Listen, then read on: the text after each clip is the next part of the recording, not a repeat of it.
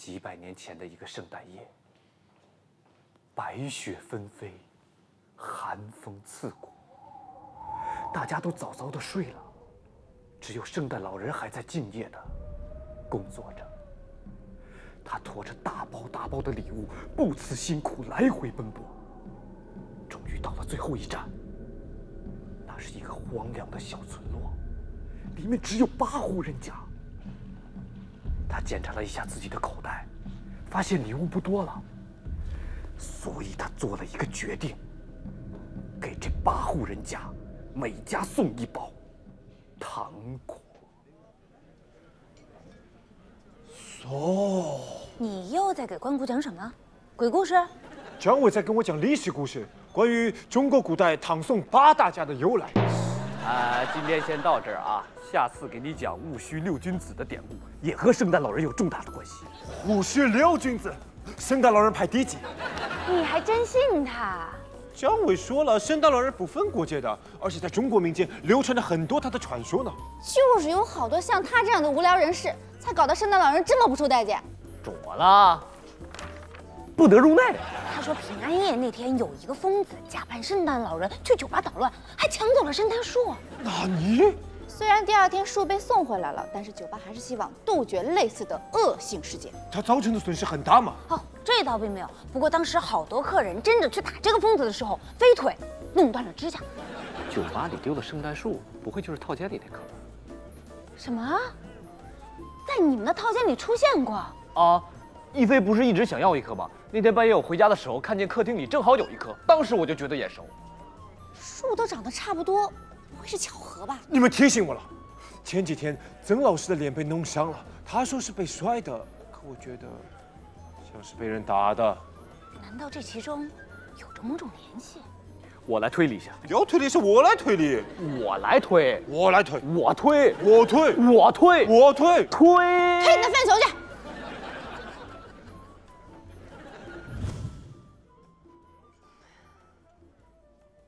没错，真相跟你们分析的一模一样。曾小贤的伤，的确是被那个疯子打的。可他为什么要跟那个疯子打架呢？大概他是想见义勇为吧。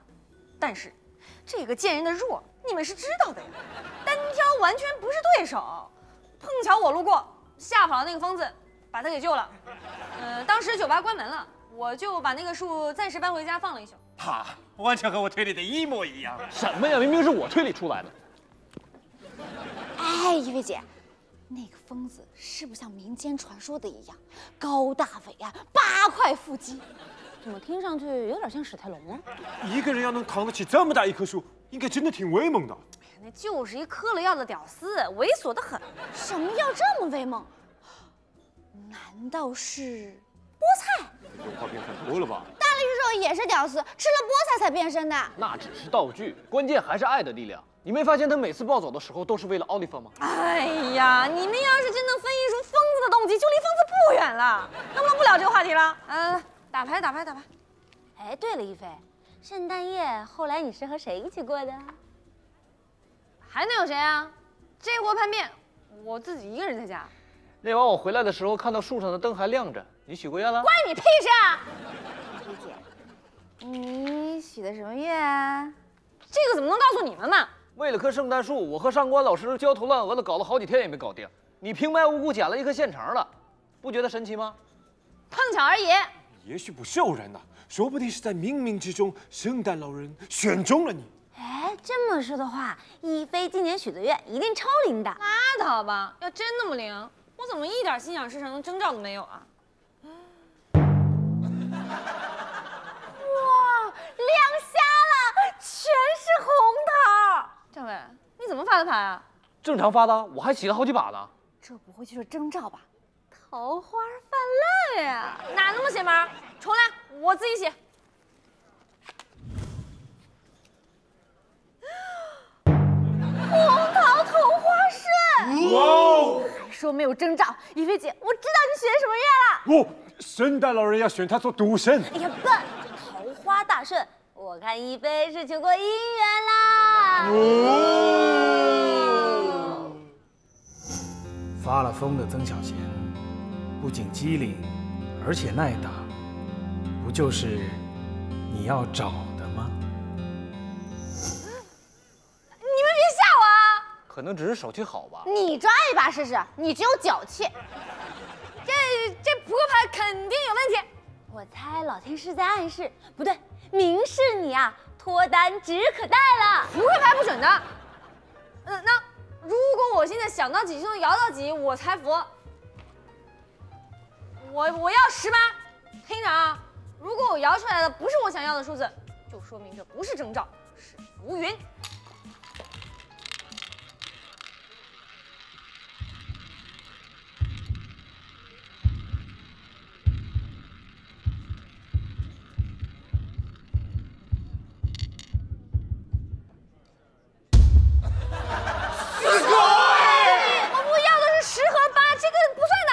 你要圣诞树不就为了许愿吗？现在如愿以偿了还不好？插你个头啊！反正这货我不要，承认了吧？看来真有方向啊！刚才是您叫的酒吗？怎么了？恭喜，作为酒吧第5万瓶绝佳的消费者，您中奖了！啊？您获得了一张新公馆会所情侣餐饮消费券，恭喜你！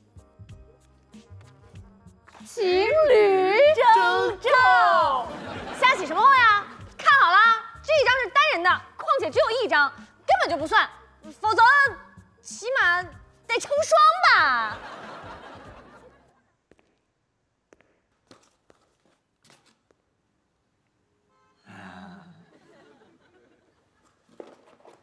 哎，苍贤，你相信征兆吗？怎么突然问这个？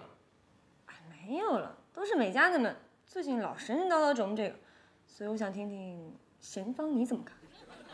哎呀，这些都是心理暗示而已啦。我也这么觉得，心理作用。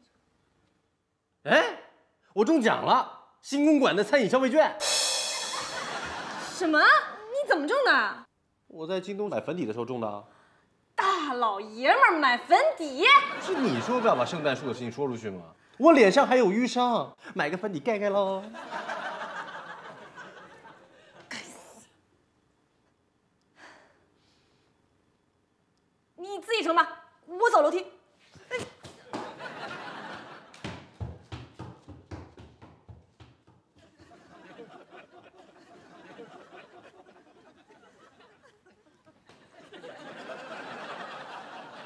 美嘉，向你请教一下，关于你之前说的征兆，带哪种水晶比较辟邪？辟邪？哎呀，可能之前许愿的时候草率了一点儿，现在后悔来不来得及啊？你当时逛淘宝啊？许愿还带退货的？可老板发的货和官图严重不符，怎么办啊？那你给老天个差评，看他怕不怕？哎，那男的怎么样？我认识吗？不认识，当然不认识了。那对你好吗？还行吧，做朋友还凑合。哦，我懂了，这叫有情越位，恋人未满。别胡说啊！我是觉得多一事不如少一事。可这不是长久之计，要是池子里的水只进不出，迟早有一天会 hold 不住的。你什么时候这么懂了？我跟小峰之前就是这样，之前欠他的太多，现在还也还不完了。你是说，要是我早点还了，就不会有这种错觉了？也许，就好像欠债还钱，杀人偿命。我懂了，美嘉，谢谢你啊。什么？请我吃饭？嘘，请我吃饭？为什么？纯粹就是还你个人情。哎，我的意思是，咱们是朋友嘛，礼尚往来，开闸放水。什么乱七八糟的？叫你吃你就吃，少废话。上哪儿啊？肯德基。敢不敢上点档次啊？那你还想怎样吃鲍鱼啊？哎，我上次中了一张新公馆的券，咱们可以去那儿啊，再补一个人的差价，省钱。你觉得那种地方我们俩去合适吗？不就单纯的吃顿饭吗？有什么不可以的？我很见不得人吗？哎，好了好了，去就去，谁怕谁呀？不过先说好，我来买单啊！哎，还有，别人要是问起来，就说我们是兄妹，不准趁机。你要认我当哥哥啊？做你的梦，我是兄。兄，那我就是你妹。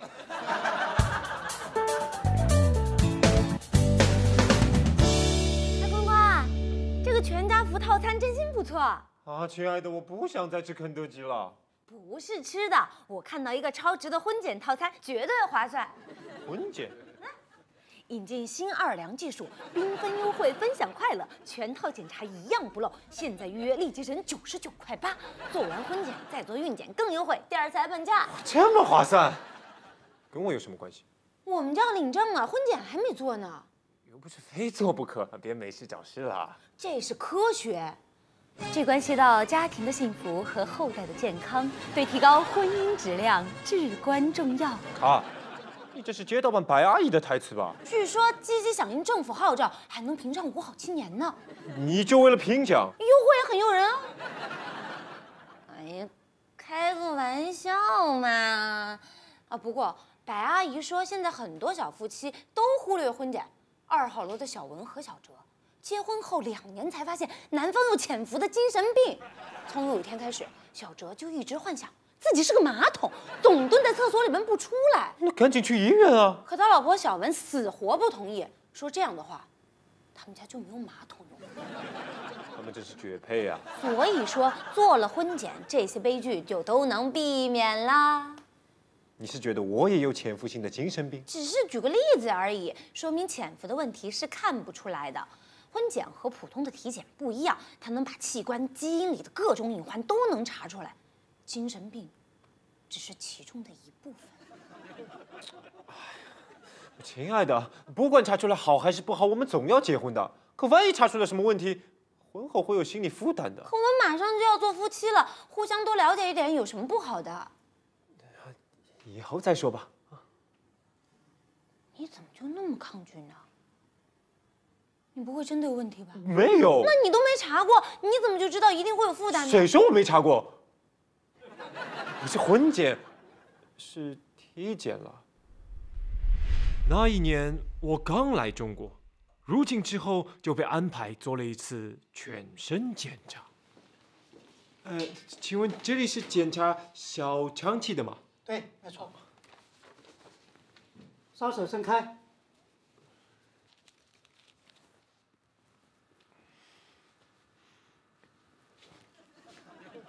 咳嗽，咳2声。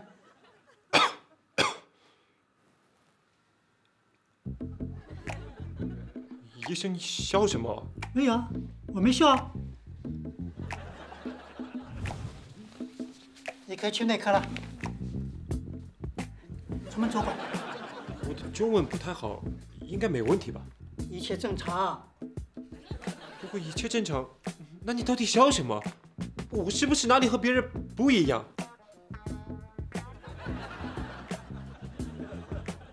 我一生都不会忘记那个笑容，得意中带着蔑视，嘲笑中带着讽刺。打那以后很长一段时间，我一直活在自卑的阴影当中。可你的确一切正常，不是吗？他笑什么呢？1年之后，我又去体检，碰巧又遇到那个医生，我才搞明白，原来他脸上出油，鼻梁又不够挺，所以眼睛就会滑下来。戴着手套不方便扶，他就用颧骨上的肌肉把它顶住，才会有这样的表情。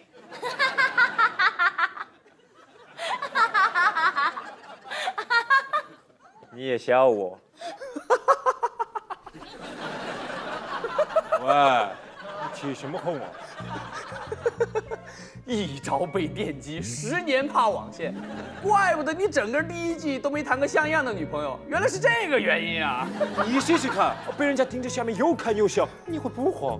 误会澄清就好啦。事实证明，不到万不得已别做检查，本来屁大点事，弄得你莫名紧张。体检是1个人紧张，婚检是2个人组团紧张。关谷，你还不了解小姨妈吗？你越是抗拒，她就越是好奇。有什么好奇的？非要我把我的 DNA 排的顺序给她看？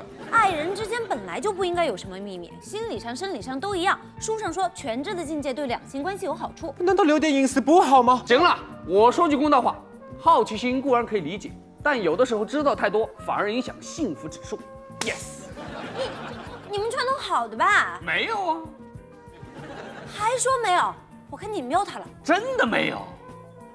还来？你越不让他看，他偏要看。这是你们家的遗传。这跟关谷没有关系，这是小雨西西给我的启发。小雨西西是谁？我最近新搭上的妹纸啊。她真名叫什么？不知道啊。连名字都不知道就算搭上了？那天他是这么跟我说的。I'm sorry， 我的交友原则就是这样，不喜欢透露太多给别人，所以不要问我从哪里来。难道你的故乡在远方？倘若我们彼此之间连名字都不知道，却还能聊到一起，那才说明你我真的有缘分。你是在挑战我吗？如果你觉得为难的话，接受你的挑战。不过我不能总叫你美女吧？小雨西西，我的网名。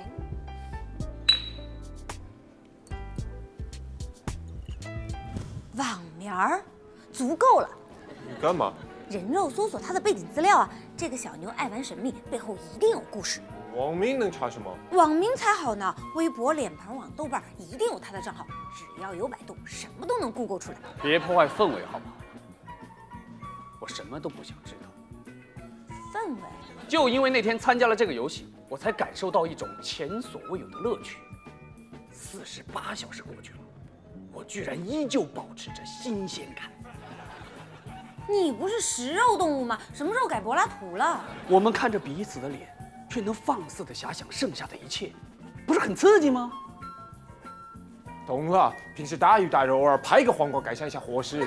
bingo， 我的很多信条都是从我策马奔腾中总结出来的，所以相信我，屡试春秋有余，男女之间保留一点叉叉感，没准别有一番风味。太对了，对个头，他是想到一出是一出。你没发现“屡试春秋有余”是这货的常用句式吗？有吗？屡试春秋有余，我写的春秋我做主，爱咋咋地。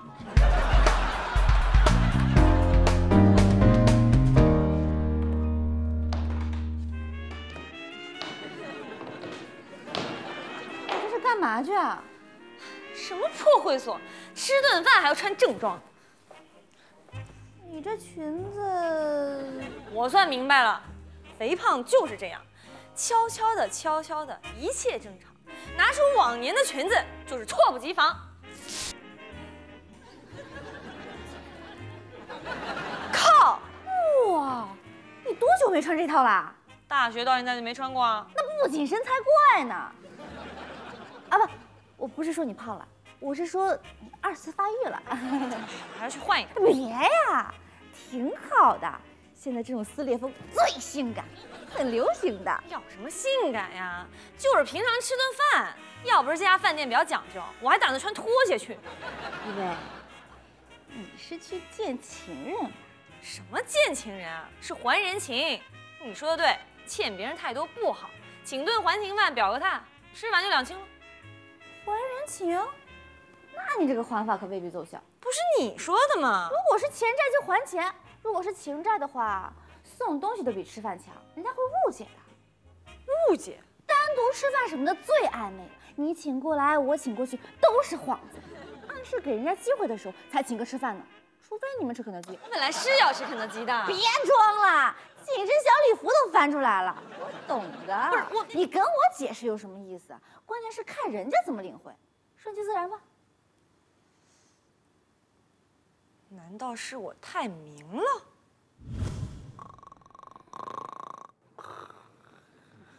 先生，先生，先生，可以点餐了吗？我朋友还没来。你已经等了3个小时了，再等我们餐厅就要翻晚餐席了。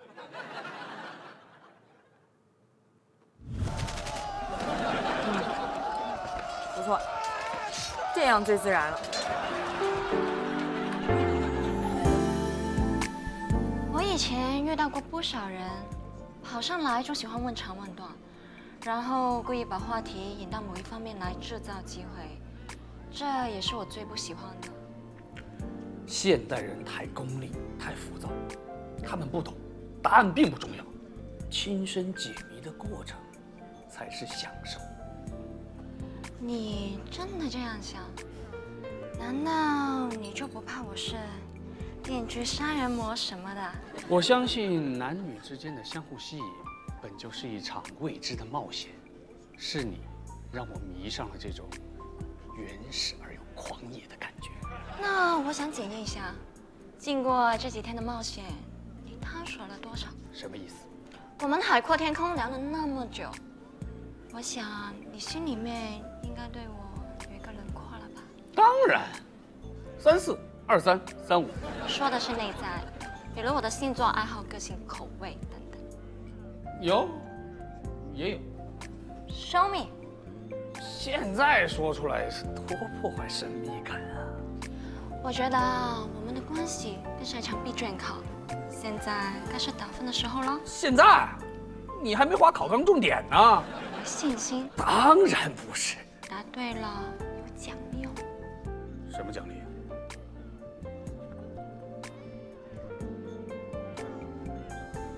原来你也是肉食动物，你不早说？可你要是答错了，那就说明你水平不够，或许我们缘分有限。这样的话就没有必要浪费时间了。放马过来吧，给我100次机会，我一定能蒙对。想得美，当然只有1次机会啊！我先去一下洗手间，回来咱们就开始吧。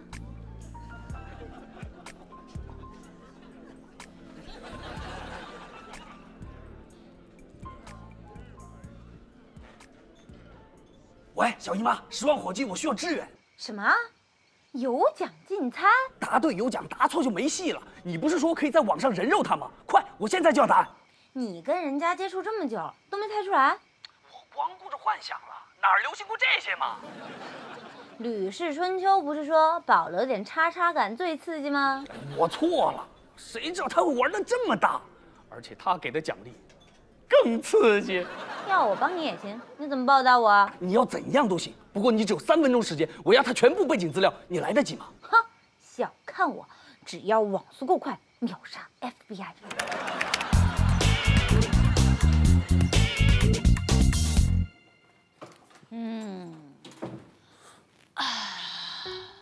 这儿。子乔，你懂得孝敬长辈了。从今天起，唐悠悠不仅是我慈祥的小姨妈，更是我不可替代的远程僚机。你们干了什么？没什么，人肉搜索了一个妹纸，3分钟连通她的生活习惯、爱看什么片子、逛哪家网站，通通搜了个底朝天。这么强？她所有网站都用的同一个 ID，这很容易啊。你不是说这次体验神秘不需要花招的吗？开玩笑，送上门的答证机会会不要吗？子乔已经用实际案例证明了，全知的境界对两性关系那是绝对有好处的。你还是想说服我？因为我本来就代表真理啊。我再说句公道话，想要人生幸福，信息就该对称，知道的越多越好。医生早想不是这么说的。至于你关谷同学，让你的爱人多了解一点会死吗？心理也好，生理也罢，透明公开很有必要。而且小姨妈说的很对，要么功课做在事前，要么小抄带在身边。子乔，你个墙头草！这叫以德服人。现在2比1了，你还有什么好说的？走着瞧。小姨妈，关谷同学不明事理，不分好歹，我严重怀疑他的大河基因有扩散倾向，婚检一下太明智了。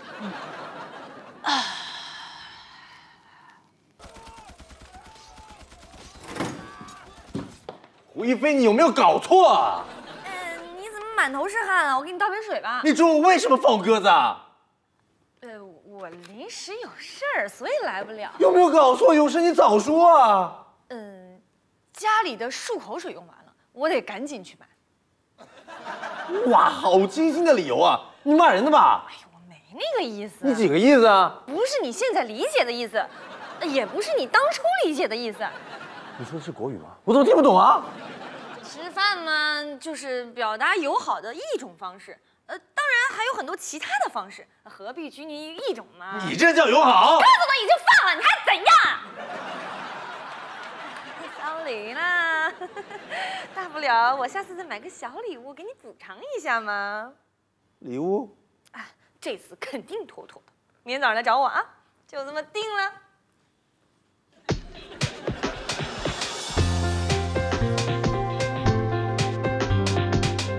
你好，这是您的快递。谢谢。这么快，刚下的订单啊？一菲买什么了？关你屁事啊！我瞅瞅。哟，好漂亮的皮夹子！土鳖，这是钥匙包。好像还是男士的，送人的吧？一定是情人。谁规定男士就一定送情人了？送朋友不行啊？送朋友送这款，这可是万宝龙情人节限定版。哎，稀了个奇的！你个土鳖，连个钥匙包都不认识，居然还知道款式？首先，我不是土鳖；其次，这上面有汉字。该死！我看网页上有广告，我就随便拍的。赶快帮我把这破盒子扔了啊！那你也得把这个一起扔了，都印在里面了。Each will 什么什么？这是德语 ，Ich will mit dir sein。你还懂德语？不懂啊？那你说的跟真的似的。巧了，就会这一句啊，意思是好想和你在一起。我上大学的时候，有个德国留学生，每次和我一起上课的时候，就给我传张纸条，里面就写的这句话。你还交过留学生女朋友？后来我拒绝了他。其实那货是个日耳曼纯爷们儿。自从我查过字典之后，就再也没敢去上过课。不会又这么背吧？你还没说你送谁呢？谁说我要送人了？我自己留着用不行啊？你不是有钥匙圈吗？真奢侈。我就奢侈了，怎么地？况且我觉得这个钥匙包特别配我的卧室钥匙，我就用这个。一菲啊，闭嘴，长舌妇！我是想问你，你不用的那个钥匙圈能送给我吗？拿去，拿去，拿去！小菲菲，我的礼物呢？什么礼物啊？不是你让我来拿的吗？我，你等一下啊！我特意给你买的，喜欢吗？这漱口水代表什么？代表我昨天真的有去过超市啊。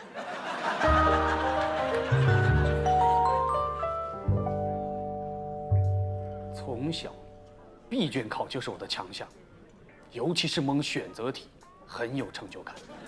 难怪你猜我都猜得那么准。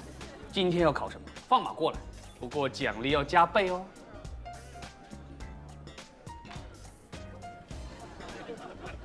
你在这儿干嘛？你不是直觉很准的吗？你猜呀。你不会是来捣乱的吧？哦，高一居然猜中了，要不我也奖励一分。小布，他是谁啊？我叫路人甲。最近我明白了一个道理，叫做恋人之间不应该有秘密，所以特意来跟你们分享。你什么意思？你既然这么赞同这个道理，为什么不贯彻下去呢？啊，原来你们是朋友啊！我跟他不熟，前位美女才跟你不熟吧？否则为什么到现在还叫你小布？哎，我知道这是他的网名。我们说好的，先不要告诉对方太多，除非谁能猜得到。让你的爱人多了解你一点会死吗？透明公开很重要的，要不功课做在事前，要不小抄带在身边。什么功课，什么小抄啊？别管他，他有语言强迫综合症。你婚检没查出来吗？不是，我不是监考来抓作弊的，我只觉得不太公平。你现在那么了解人家，人家却对你一无所知，这样不太好吧？我们说好只猜不问，不用问了，人家可以上网搜啊。可小雨也未必想知道，对吧？他说的对，是有点不公平。你的直觉那么准，我却猜不透你，很没安全感的。输入关键字吕子乔，那是他的真名，在微博和脸盆网上都能搜到他神龙摆尾的案例。别，没什么好看的。小雨，哦天哪，这是真的吗？现在你明白了吧？全知的境界对两性关系。小布，我没想到你这么棒的。吕子乔15岁，清华少年班的天才，个人独奏音乐会筹备中，最年轻的商界富豪，和阿拉伯富翁是唯一继承1万遗产，全球1万遗产做慈善，只身环游世界，怎么会这样？让你们别搜的，我不想被别人知道。幸好我早有准备。那你你又作弊！苍天明鉴，我只是做了几个网页有备无患罢了，是我让人家搜的吗？小雨，请原谅我一直瞒着你，我只是怕这些成为你同我拍拖嘅負擔。估唔到你係一個咁深藏不露嘅人。誰沒有一段過去呢？難怪我都猜不透你。小布，麻煩你今天晚上把所有傳奇的故事都說一遍給我聽。既然這位路人甲也說了，愛人之間不應該有秘密，那我就恭敬不如從命了。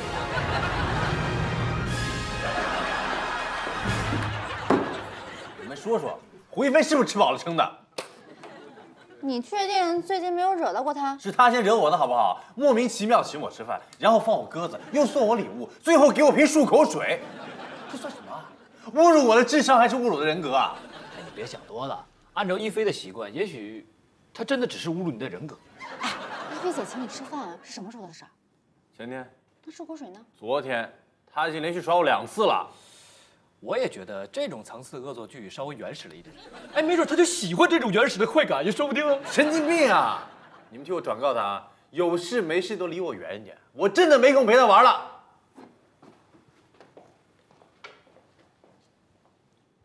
唉，看来在一菲的心中，我的地位还是要比曾老师高一点。啊？虽然是个二手货，但至少比漱口水强。干嘛平白无故送你钥匙圈啊？因为他新买了一个钥匙包，而且还是万宝龙情人节特别版。一菲最近好奇怪哦，我前2天刚看到她精心打扮准备去吃饭，然后曾老师就被放了鸽子。我跟他说送礼物可以还人情，然后曾老师就收到了漱口水。你说中间有什么联系？我知道，一菲的生理周期又乱了。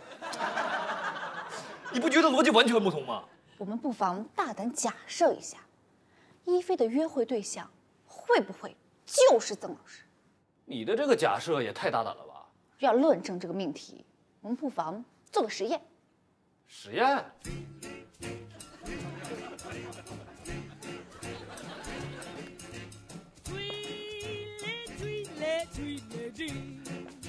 曾老师，外卖到了啊，给我马上吃啊！能吃你一个汉堡吗？敢！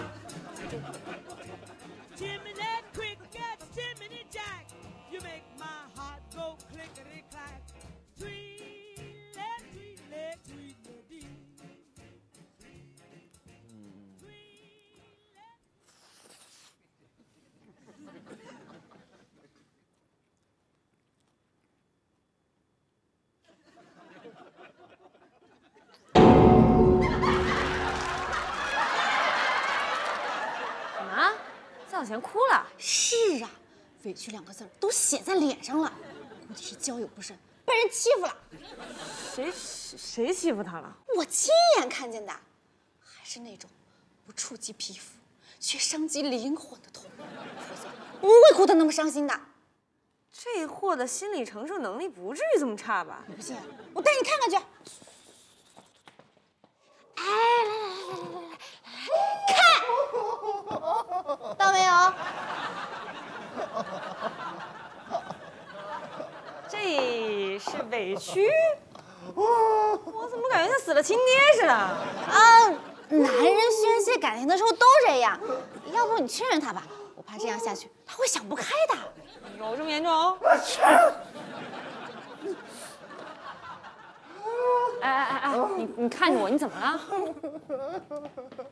哎，你瞎比划什么？你说话呀！哎呀，我就是开个玩笑，你不至于反应这么大吧？是你干的！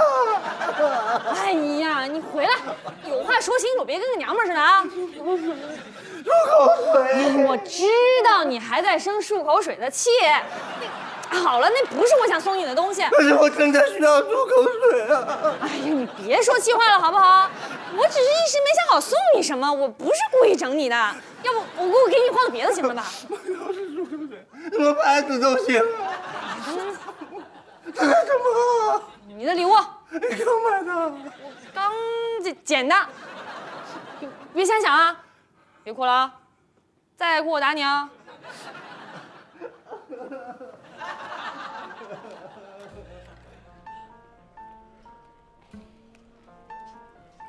你们在干嘛 ？FBI 办公，请勿打搅。？FBI？ 我们在继续搜索小雨西西的背景资料。不是已经查过了吗？小姨妈刚才有个重大发现，小雨西西并不是她唯一的名字，她曾经还用过另一个 ID， 小雪花花。哦，说明我做的功课还不够全面，还要深入挖掘。他都已经把人家搞定了，还有什么好查的？小姨妈说，越是有不想让人知道的事情，就越有调查的空间。你们太无聊了。子乔，我找到他以前的博客了。博客，全是字吧？我还是比较擅长看图。我觉得，你有必要读一下。青春日记，纪念曾经的恋人，这不是他恋爱史吗？你看错了，不是纪念，他写的是祭奠。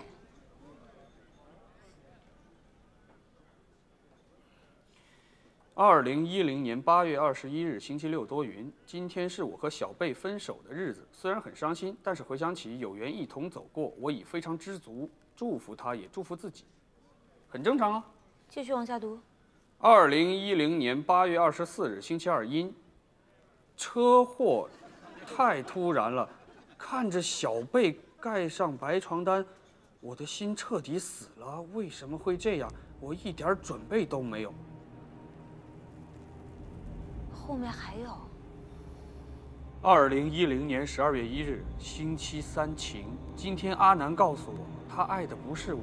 其实我早就知道，他真正爱的是小辉。我自愿退出，祝你们幸福。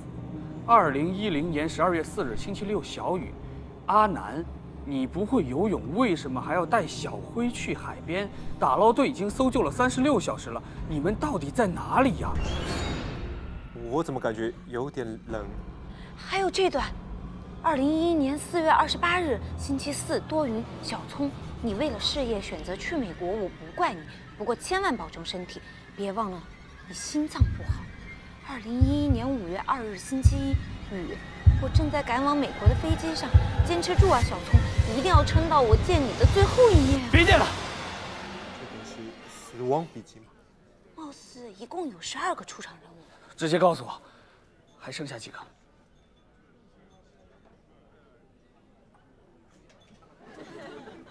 难道我是下一个？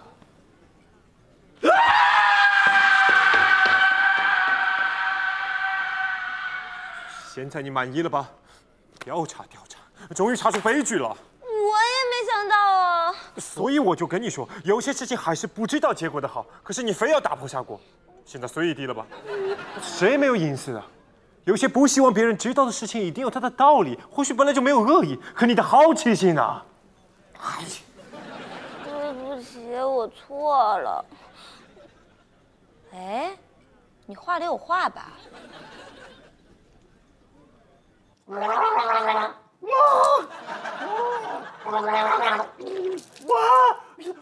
曾老师，你感觉好点了吧？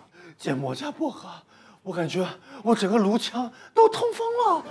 一菲姐还挺怜香惜玉的嘛。麻烦你帮我问问他，就算要整我，什么时候是个头啊？他刚才没有安慰你吗？安慰个屁呀！一句都没听懂，就拍下这个就走了。哎，这个钥匙包蛮漂亮的嘛。哎，这不是他昨天买的那个吗？他说他捡的。什么呀？昨天我亲眼看见他接收的快递。他有必要瞎说吗？不信你打开看看，这里面还有德语呢。喏，Ich will mit dir sein。你确定这是德语而不是咒语？当然，意思是我想和你在一起。哎，这还有钥匙。这是一菲的卧室钥匙。你又知道了？你不会有关注别人钥匙的癖好吧？痴汉章！我昨天亲眼看见他把防蚊钥匙挂上去的，他还说这个钥匙包要自己留着用。如果真是这样的话，那一切全都说通了。曾老师，这是红果果的暗示啊！什么暗示啊？一菲姐是想告诉你，从今往后进她的闺房就再也不用敲门了。闺房？恭喜你啊，曾老师！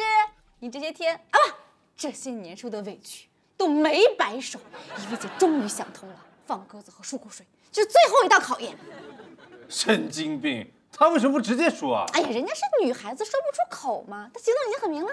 哦，我推理出来了，钥匙是暗语，他的意思是想提醒你安全防盗。你们俩学他耍我对吧？有必要吗？问得好，一菲之前也没必要，可他还不照样都做了吗？要不你晚上去试试啊？别逗了，被他发现以为我敲他房门呢，到时候你们替我收尸啊？那万一这样能开门呢？你不去，不就浪费人的良苦用心了吗？当年孙悟空就是因为听懂了菩提老祖3更10分来后堂的暗语，才成了关门弟子，学会了72变。人家都给你钥匙了，你还不敢接球？要不我去试试？一边去！这才对嘛，试一下就不会死啊！我跟张伟都很识相的，今天晚上绝对不会打扰你们的。今天晚上我我今天晚上有事儿。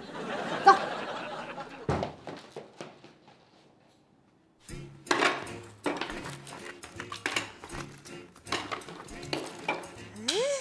奇怪，卧室钥匙呢？奇怪了，明明在包里的呀！别找了，你已经连钥匙带包一起送给曾小贤了呀！糟了个高的！你为什么要送他钥匙啊？我貌似不止送了他钥匙，我还送了他唯一的一把，现在连我自己都进不去了。这也算对你们关系的重新界定吗？这都是误会。哎，你那有没有备用的？我只是你内心深处的另一个自己，又不是你助理，我怎么会有啊？靠！那你这次又跳出来，就是为了说几句风凉话的吗？哎，说来惭愧啊，作为你的小九九，连我也看不明白你到底想干什么，能给我解释一下吗？我技术动作走形了，你满意了吧？再冒昧的问一句，如果一会儿曾小贤真的拿钥匙开了你的门，你是欢迎呢，还是欢迎呢，还是欢迎呢？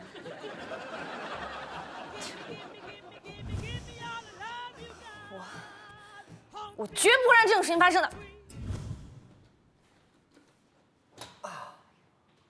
好了，这个门呢已经替你弄开了。谢了，师傅，你还挺熟练的嘛。小 case，想我年轻的时候，只要一根方便面，我能撬开整个小区。撬？好吧，那个还有什么我能为你效劳的？你再帮我换把新锁，顺便多给我几把备用钥匙，免得哪天我又给出去。行，没问题。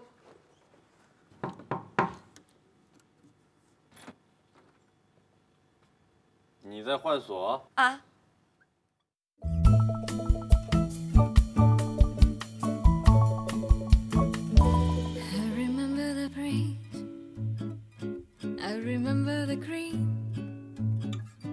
我就这样唱